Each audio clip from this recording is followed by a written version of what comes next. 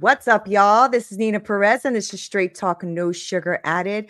I'm so excited today to introduce you to this extraordinary guest. I cannot wait to get started. But before we do, I just wanted to thank all of you because I think it was yesterday or day before, whatever, I'm at almost 100,000 downloads, and I am so excited that you guys are downloading and sharing and doing all of that with the community. You are amazing because I go around this amazing planet. I find the best humans that I can find to come on here to grow, challenge, and transform your thinking. I couldn't think of a better person to bring to you right now than David C.M. Carter. And he has his own academy. He is dedicated at helping people realize their true and full potential to become their best selves. Now, you guys know I am into that. So he has over 40 years of experience. Now, David has been a trailblazer in various fields, from investment banking to leading the world's top CEO business mentoring company. But he's not just a visionary leader,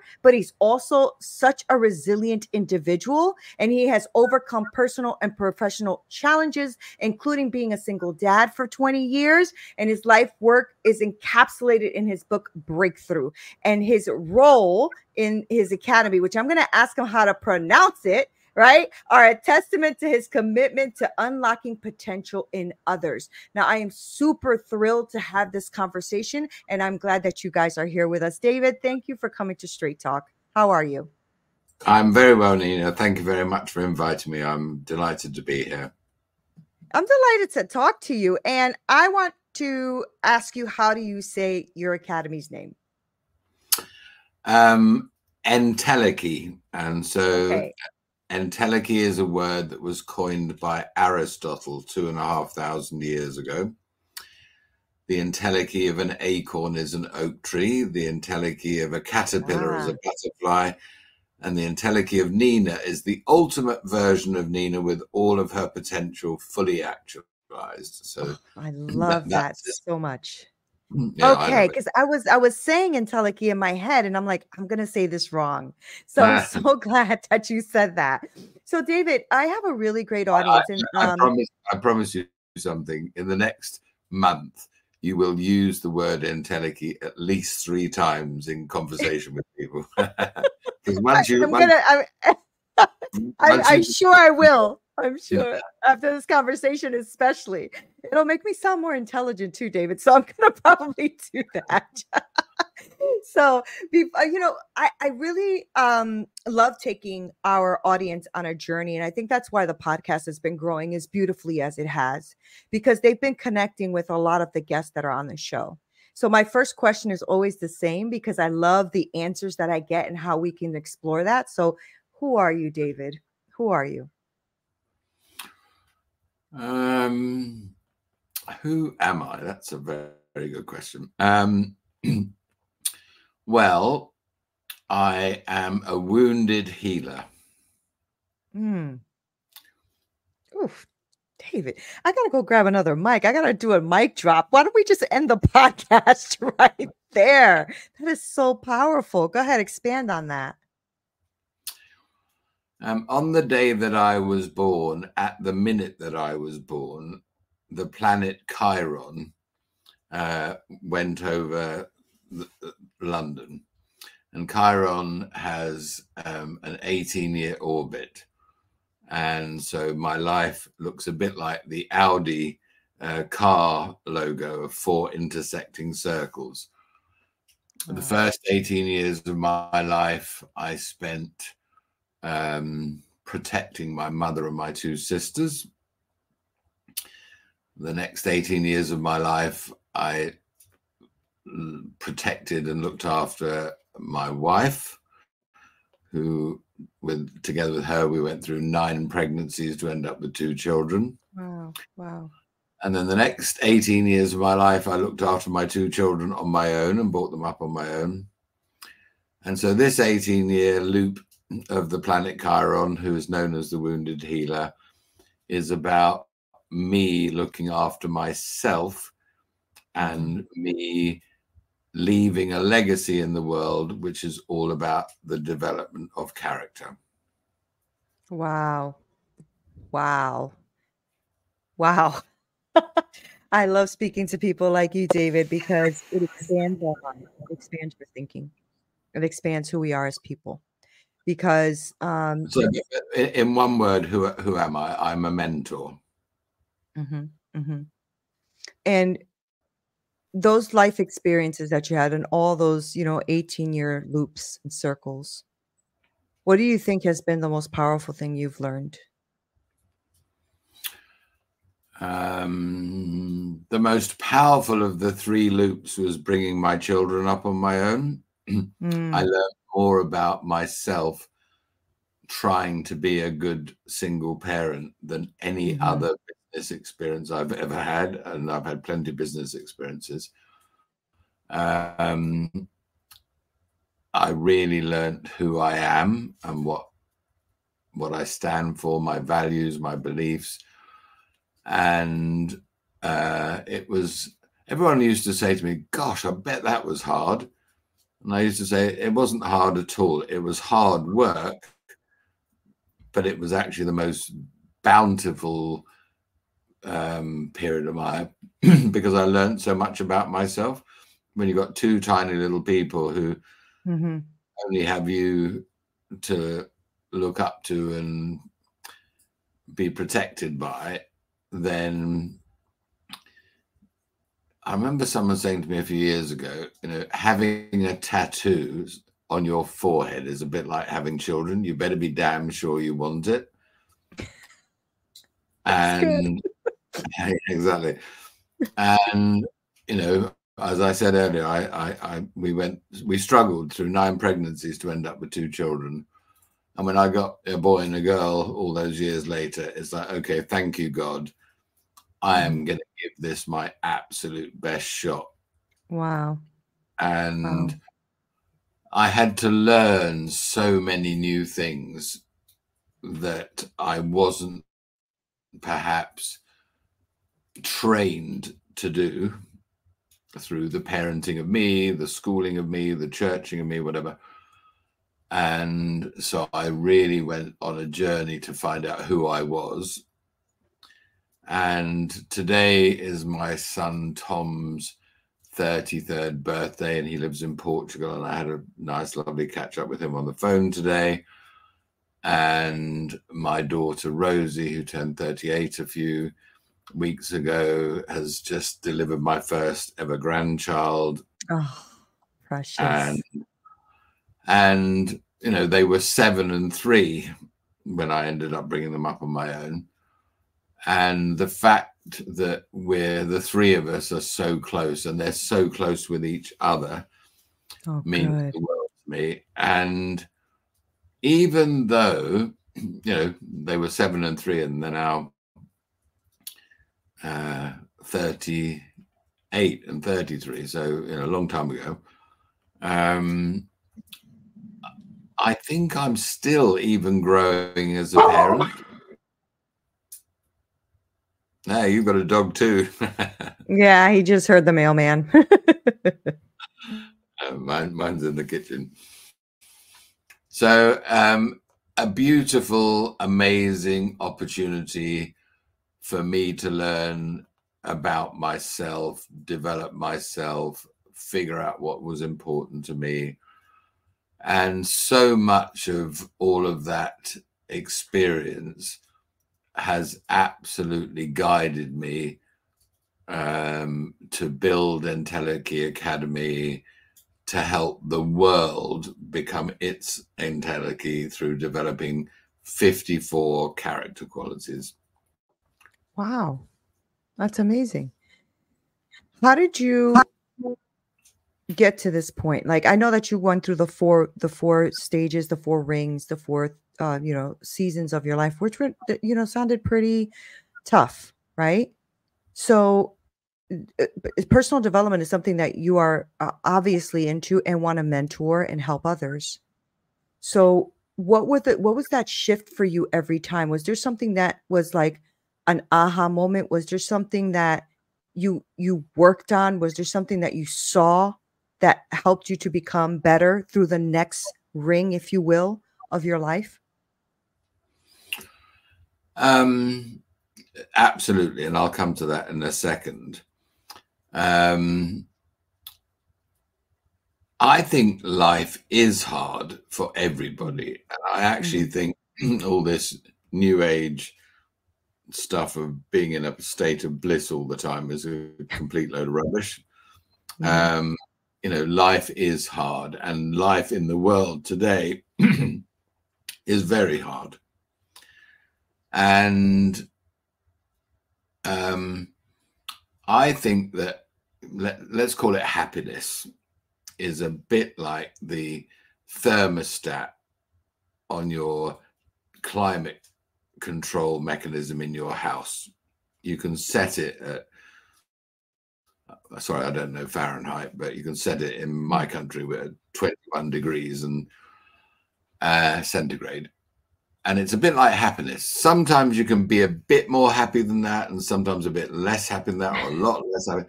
But it always comes back to 21 degrees. And life is hard, and it's stressful. And so there are two very quick stories. So at a very early age, a very wise person said to me, David, failure isn't falling down. Failure is staying down. And that had a very, very profound effect on me. It's like falling down, making mistakes is perfectly normal. But what defines us is what we do after we've fallen down or made that mistake. That's right. And do we bounce back? Do we learn from that opportunity or not? And the second phrase that has guided me ever since I was about 16, and I won't tell you the whole story, but I was doing very well at my sport, which was rugby, and I had to have a hip replacement operation at the age of 16. Very unusual. Wow. I happened to be the youngest person in the world to have it done at that time. And it put paid to the career that I'd been thinking about and planning for 5 or 6 years, and sort of went back to zero with zero plan and no plan B. And I remember thinking, gosh, if failure isn't falling down, it's staying down. This moment is going to define me, because I either stay down now because my entire career planning has been thrown out the window, or I pick myself up, dust myself down, and figure out. And again, without telling the whole long story, although it's a wonderful story, one of the great rugby coaches that I had, who had played for England, and I talked to him about this hip operation and how I couldn't do what I was planning to do, and how it was going to completely change the course of my life that I was planning. And I asked him for some career guidance. And he knew me very well.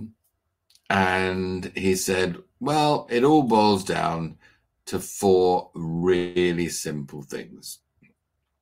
Find something that you're absolutely brilliant at. Find something that you absolutely love doing. Find something that pays the bills. And most importantly, that makes a difference. And for whatever reason, and I think I do understand the reasons, that really resonated with me. And that plus failure isn't falling down, it's staying down. Those 2 pieces of advice have guided my entire life. And going back to Chiron and the wounded healer, you know, my purpose in life is to help other people become the best version of themselves. And, you know, in my journey, I've been through massive business successes and a business failure, and also, you know, a couple of marriages and divorces, and a few other setbacks and near personal disasters. But both of those 2 pieces of advice have always stuck with me. And everything that's ever happened in my life that wasn't what I planned, you know, I've always asked myself the question, okay, so what am I supposed to learn from this? Right. Right. And sometimes it's very obvious and you can see it very quickly. And other times it can take weeks or months, but you've got to keep digging it. What am I really supposed to learn?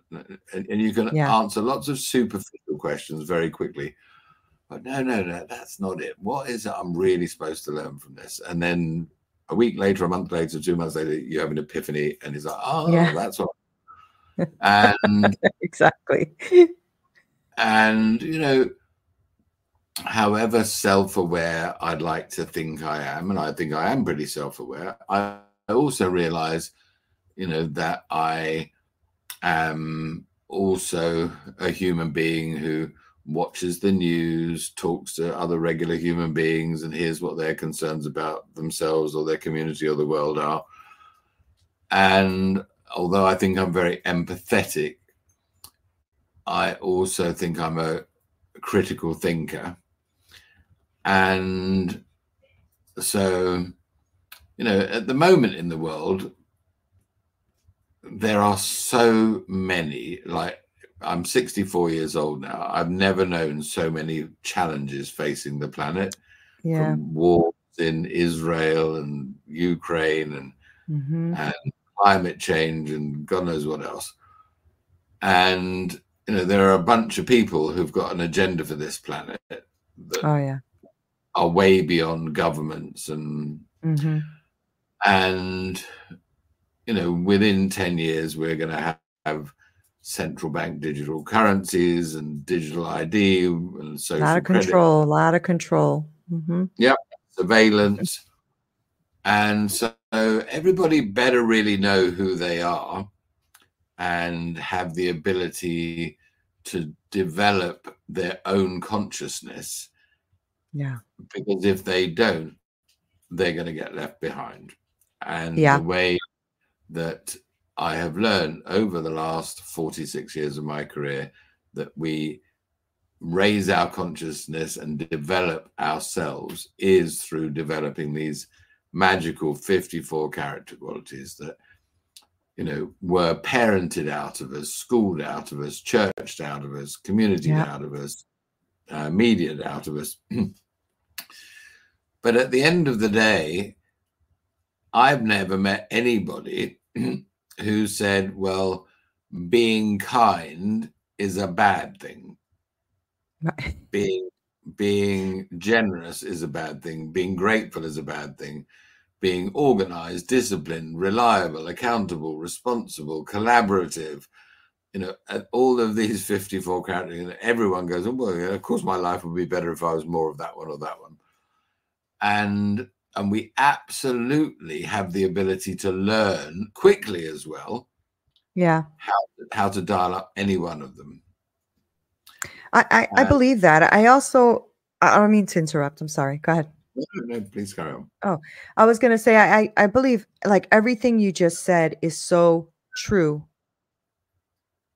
I also see the world sometimes and wonder what happened to those characters, those characteristics in some people, right?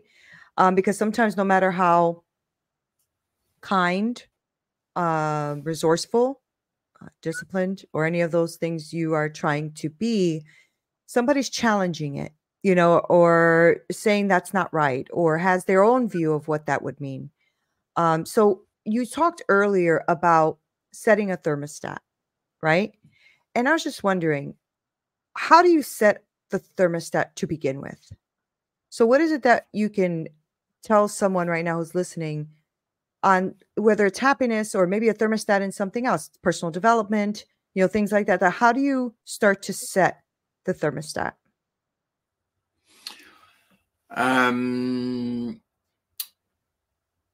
Okay. So that's a very good question. So I think my belief is that you can't set the thermostat. It is just 21 degrees for everybody. Ah, got it. Okay. Um, Okay. and so you can't set the thermostat, but what you can set is your own temperature. You can raise it or lower it. Mm. And I think that one of the most beautiful things about what we do, which is at the same time one of the most shocking but beautiful at the same time, is so very crudely and very simply, when someone starts work, an individual starts working with us in a company, we get them to look at these 54 character qualities and to rank themselves. This one is a super strength. This one I'm kind of okay at most of the time. This one I'm neither good nor bad. This one I'm could work on this a bit sometimes, and this one I definitely need to work on. Well, just by doing that exercise, they're like, oh, this is how I see myself. This is my starting position. Self-awareness. Well, now you go out and ask 10 people who worked with you and know you well and love you and care about you and want to give you some feedback, and ask them how they see these 54 character qualities in you. And then you basically get one of 4 reactions. And let's say you've asked 10 people. Oh, this is great. I see myself as organized, and so do 9 out of my 10 assessors. So I'm clearly organized, and I carry on doing that and showcase it more. This one is also very interesting because I don't see myself as particularly collaborative. And by the way, neither does anybody else. And I'm in a team, and in fact, I'm a team leader with other team leaders. So I clearly need to dial that one up. Yeah. And the other 2 are very interesting, is that I see myself as wise, but nobody else does. It's funny. And but everybody else sees me as humorous, but I don't see myself as humorous.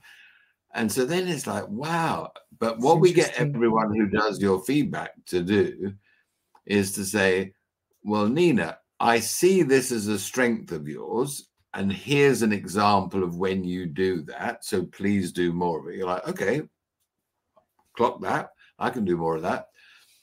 But here's an example of something that I don't see you as particularly good at. And here's what good would look like. And you're like, oh, I could do that. That's easy for me to do. Because I see myself as being collaborative. But if you want me to be collaborative by demonstrating this behavior, and 9 of your assessors have all given you feedback, we'd love you to see you being more collaborative. And here's how that could look like and show up. And you're like, well, I can do all of those things. Right. And guess what? In three months' time, we do a mini 360 around collaborative. And now 9 of your 10 assessors have switched it from a growth opportunity into a strength. Right.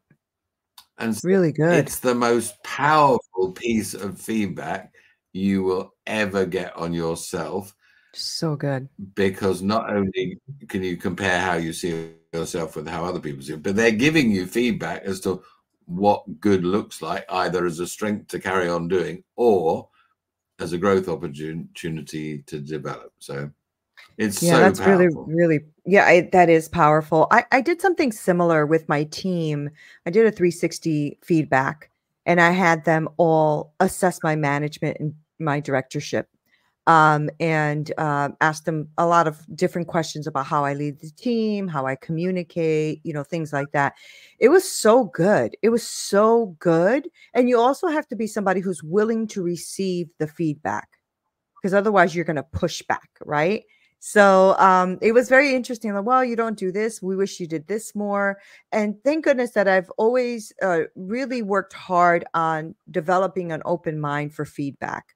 It's not always easy. You don't always want to hear it if it's something that you really think strongly about yourself, but then somebody says, no, you don't do that. But I think it's so powerful, David, to your point, because it changes you and it helps you to become really self-aware, but also aware of how you show up in the world, right? Like how people are when they're around you, or what they're going to think of you when you leave them. I think is the most important, right? So is that what you're doing with people who work with you now? Is like you taking them through the academy? And okay. So, but the next statement is true. So, the most Googled subject where people are trying to find out what it is the word love. Hmm. The second most Googled phrase where people are trying to understand what it is leadership. And there's 8,009,427 different answers to both of those questions. Right. And so 360s that say, please rate me as a leader, please rate me as a manager. You know, what you want to go to the domain below that and say, am I kind? Am I collaborative? Yeah. Am I? Yeah. That's what I mean. I like, yeah. And because then people go, well, you're very good at this, but you're not so good at that, and you're awful at this, but brilliant at that. Do a lot more of that one, and please do some of this, because and it's the behaviors that underpin management or leadership That's that you right. want to get the That's right. feedback on. Yeah. And Amy, our COO, she's got a great phrase, I don't know where she got it from. We all love it, which is that feedback is the fuel of champions. Oh, I love that. And you know, everybody likes to read about themselves and learn about themselves. Well, when you get our character key report on you, it's like, oh my gosh, this really is me. This is how I show up in the world, how people That's so see me. good. And every one of them, they're giving me advice on how I could show up even better with this. And I'm thinking, I can do that. That's easy. I've got no problem with doing that. No, I'm not sure about that one. So maybe I'll go and talk to Fred about that one because he's given me that. I don't quite understand it. But then I sit down with friends and say, look, you gave me this feedback about being more collaborative or whatever it is. Talk me through that. And then after a conversation, say, oh, that's what you meant. Okay. Didn't quite understand it from your feedback in the 360, but now I do. I can do that if that will make you happy, and that would work for both of us. And so when you've got a team of a dozen, 2 dozen people going, I want to collaborate and get on better with all of my colleagues and work in a way that works for me and for them, and they're all giving me advice about how I can do that. It's like, who's going to turn around and say, screw you guys, I'm just going to do my own thing and carry on plowing my Right. Well, I think the only one that would do that was somebody who is really closed-minded and doesn't want to have some development in their life, because I think that could be super powerful, not just for leadership and in businesses, but in your life, relationships, right? I'm thinking of something like where you can speak to your spouse, your children, your loved ones about, what you contribute to the family and how powerful that could be. How do I show up in the family?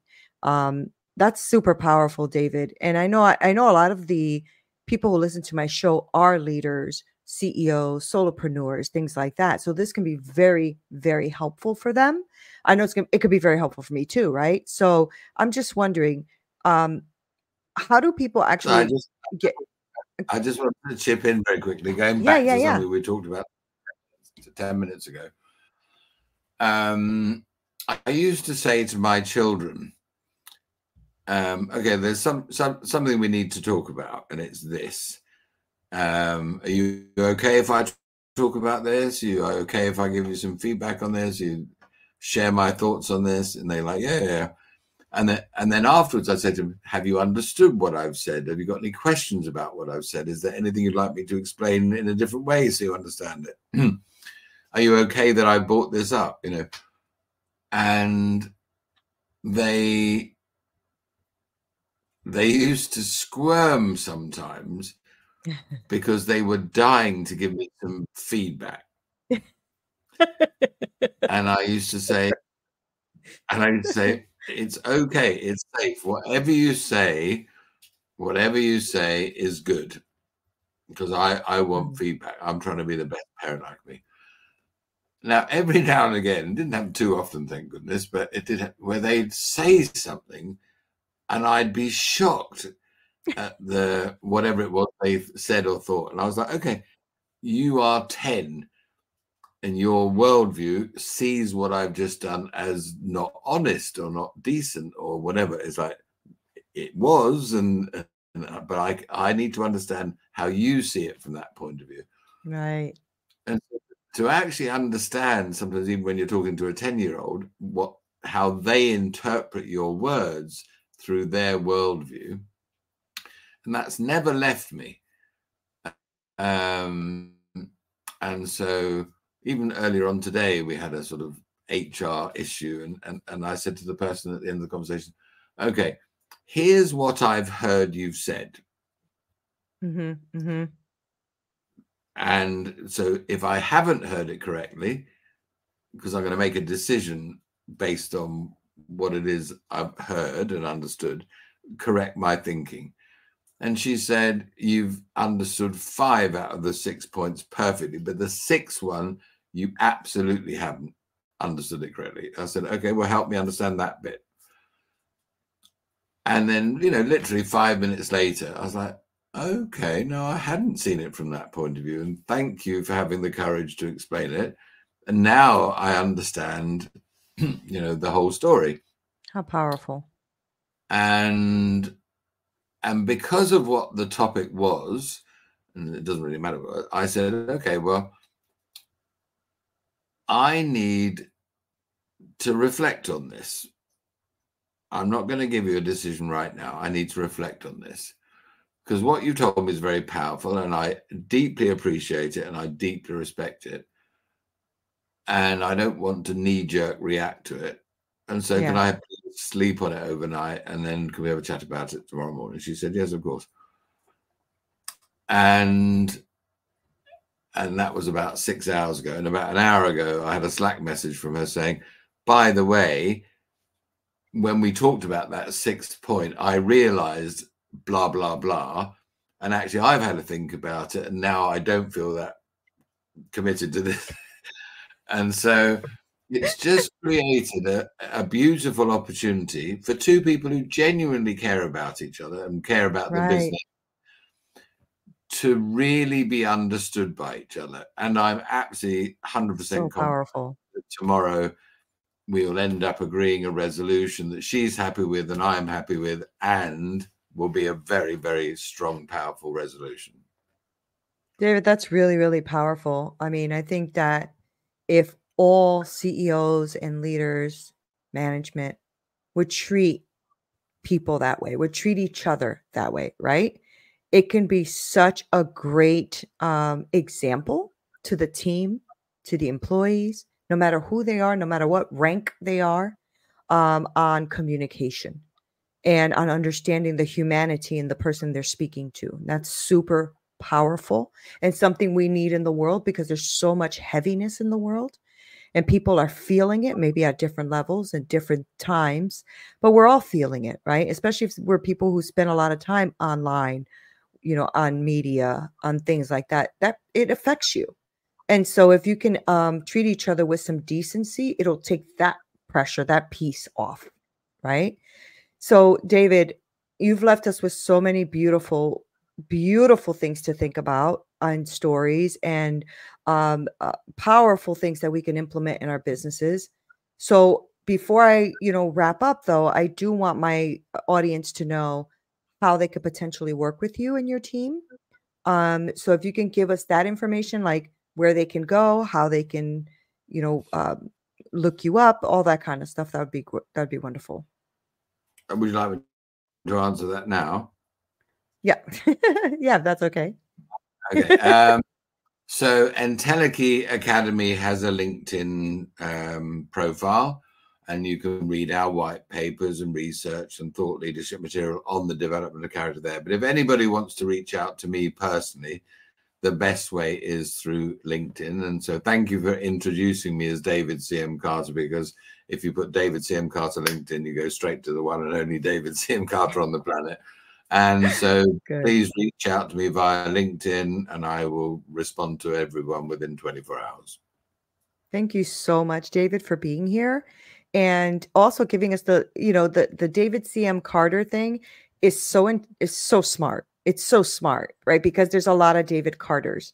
And so for people out there who are like struggling with why they can't be seen in such a loud world, it's just so strategic to put something in your name or put something there that will differentiate you from other people. So there's not a lot of Nina Perez's, so I'm very fortunate, but there are a lot of David Carters. So, David, there's only And one of you, though. as my children would say, thank goodness. One's plenty. Yeah, well, I think one is creating a lot of impact, and I want to thank you so much for spending this time with me from your home and from really just pouring into my audience the way you have. Honestly, this was a really great conversation. I appreciate you. Thank you for being here. Neena, could I just add one little thought? We talked about Absolutely. Aristotle coining the phrase entelechy and how that's about the ultimate version of someone with their potential fully actualized. He also had another little phrase, which is that character determines destiny. And what he meant by that was we all end up in life wherever we end up as a direct function of these 54 character qualities. And I promise you, we go to our entelechy LinkedIn, you'll find the 54 character. And when people look at them, they're going, oh my God, this is just so obvious. I'm really good at this and this and this, but I'm probably rubbish at this one and this one. And if I could dial even that one up, my team would think I'd taken drugs and become a superhero overnight. So, and we haven't got time today, but just think about the impact on your own life of focusing for 1 week on one character quality, whichever one, but kind. If you deliberately tried, even though it didn't come naturally, to be kind or kinder to every single person you meet for the next week, starting right now, you'd find me anybody on this planet a week later who won't tell you 10 wonderful stories about how they ended up feeling better about life and better about their career and their marriage or whatever.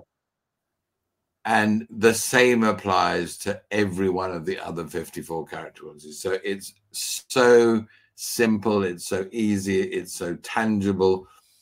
And so all of your audience can have a much happier, much more fulfilled life if they worked on 1 or 2 character qualities a week consciously to dial them up. And I promise you, it will change their life positively in every single case. I honestly second that and believe that, especially just in this conversation. The character qualities that you mentioned are character qualities that we should be looking towards and looking to see where we fall short. We all fall short, all of us. So it's good to be aware of that. So thank you for your wisdom. Honestly, I love conversations like this, David. I love conversations like this. But I really want to thank you because I'm going to rewatch this, of course, because you just you just led with so much wisdom and so much inspiration and a way of looking at life and things. And I'm just so delighted that you were here. So thank you for being here with us. Thank you. So cool. Thank you very much for inviting me. Loved it. Oh, so good. Guys, I told you best humans on the planet, right? So David C.M. Carter is one of them for sure. I want to make sure that you connect with him. So I'm going to link his information below in the show notes because I don't want you to miss a freaking thing. And if you are somebody who is leading a team, leading people, just really dial in on what it is you need to work on this week and see what the characters are and go onto his LinkedIn page and check that out. And if you really feel connected to David, which I'm sure a lot of you do, make sure that you reach out because it is amazing to work with people who are really doing great things on this planet. Thank you guys for being here. This is Neena Perez, straight talk, no sugar added. Until next time.